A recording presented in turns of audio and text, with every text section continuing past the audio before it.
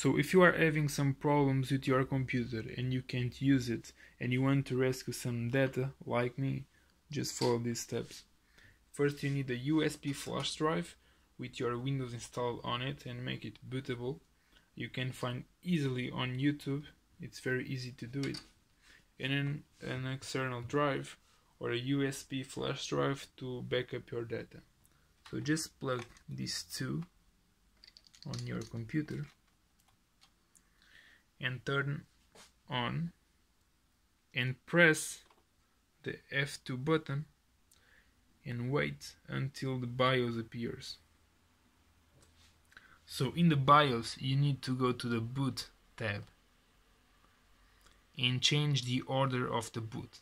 Okay, go to the boot option, just press enter, and here you probably have the Windows Boot Manager option selected. It's the main one.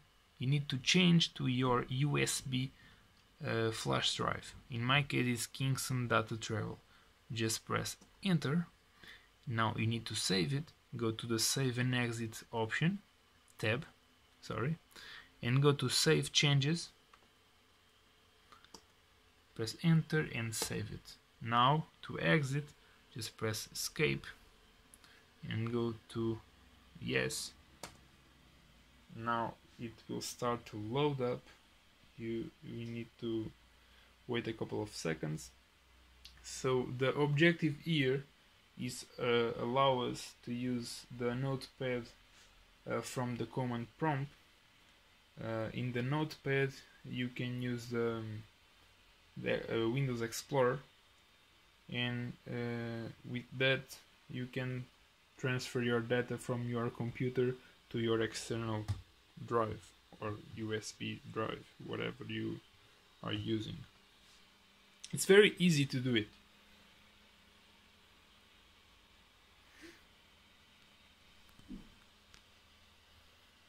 So don't worry about the language, it's Portuguese, it's the same thing in English, so just press this button, it will say next, and here go to repair your computer. Okay, now you can go to this symbol where it said Troubleshoot, and here you need to change to choose the command prompt option, and here in the command prompt we need to find the Windows folder. Okay, so first we need to list all the drivers from the computer. So we need to use this command line to list all the drivers on your computer. Don't worry about the command line because I will put the command line on the description, but you can see it very closely. Okay, just press enter, and in my case I have these drivers, so I need to go driver by driver until I find the Windows folder. Okay, so I will first go to the C, so just press C and the two dots, okay, and press enter. Okay, now I'm on the C drive, and press and enter dir to see all the directories on the C drive. Now as you can see I have the Windows folder on the C drive, so here we need to open the notepad here, but first we need to enter the Windows folder. Just enter CD Windows to enter the Windows folder.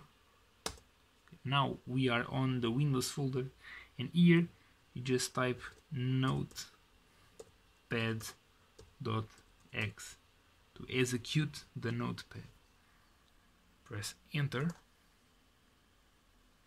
Now with the notepad open, you just need to go to file, okay, and go to open, and here you can transfer your data. So go to your computer, and here you have In my case, Toshiba is my external drive, where I want to back up my data, and my C drive from Windows. So I go to the C drive, go to users, go to my user, and now I can go to my desktop. And for example, I have this file on my desktop, but I have more files, so just change this option here to all the files, to list all the files. And here, for example, I want to transfer my Avicii True Stories to my drive, so just do a Control C or right click on it and copy, and here you can go to your PC, go to your external drive or USB drive and paste it. Just press Ctrl V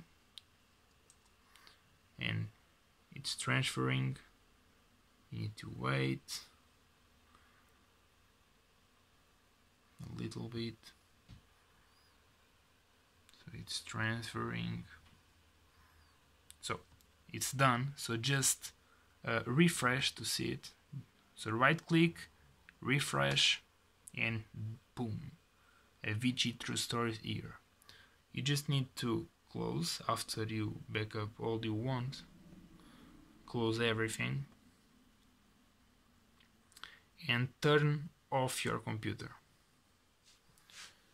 And now, to see if this is really transferring, I'm going to open my external drive on another computer and show you that I have the Avicii True Stories on my Toshiba external drive. So thank you for watching. I hope this helps you.